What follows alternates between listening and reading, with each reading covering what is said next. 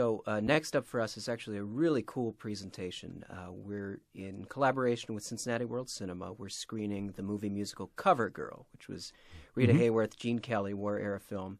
And this is for Valentine's Day, February 13 and 14. So we're showing the film, but as a twist, when the songs come up, it's got this great score by Jerome Kern and Ira Gershwin.